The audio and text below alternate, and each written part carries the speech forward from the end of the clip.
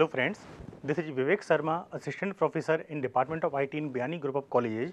Today I deliver a video lecture on case control structure in C programming. It is also called switch case statement because these three keywords switch, case and default will make a switch case statement. According to definition, the control statement that allow us to make a decision from number of choices is called switch. In this case, we have a number of choices, and among these number of choices, we have to select one or two or three choices at a time. So, we will always use switch case statement. There are three keywords generally used: switch, case and default. This is the basic syntax of switch case statement. Switch, there is an integer expression inside this switch, just like 1, 2, 3. Then case constant 1, do this, case constant 2, multiple statements, case constant 3, expressions, default, do this. So, this integer value will always compare to this value, and according to particular matching, particular block will be executed. So, now we will take example of switch case. In this given example, we have an integer variable I, its value is 2.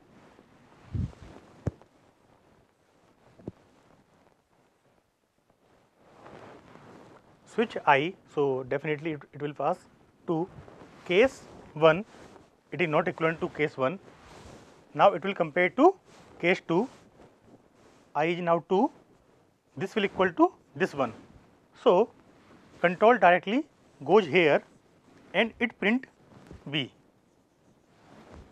Switch value always compare case value, and if there is break statement, then control automatically goes to outside the block. But here there is no break statements, so control automatically go to next case without any comparing, and it will print C next line.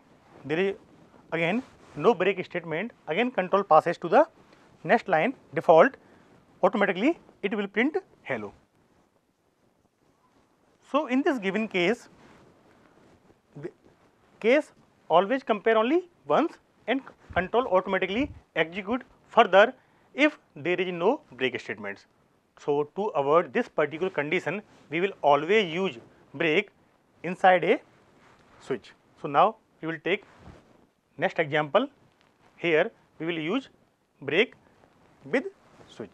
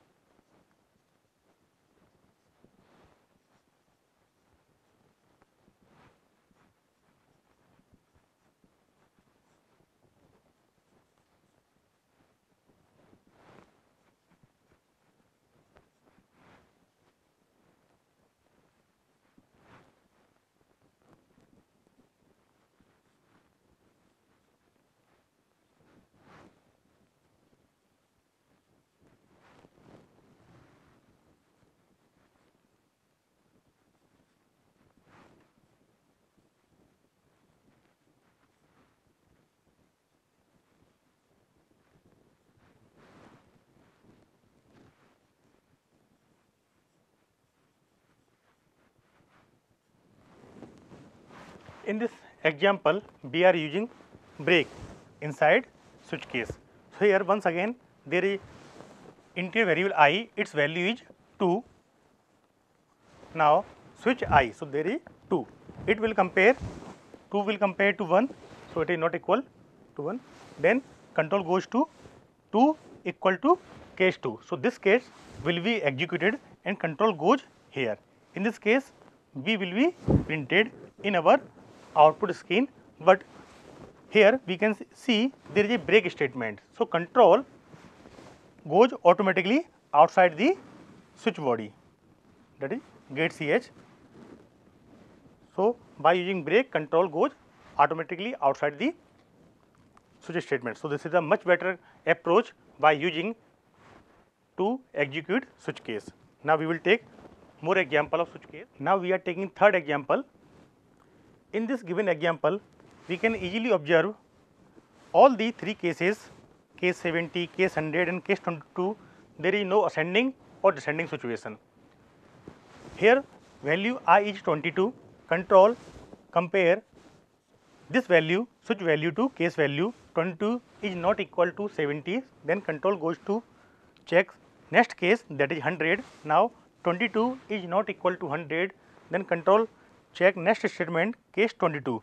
So, control directly goes here and it will print value Z in our output screen, and by using break statement control goes outside the switch case body. So, this is a very good approach by which we can write down our cases without any order.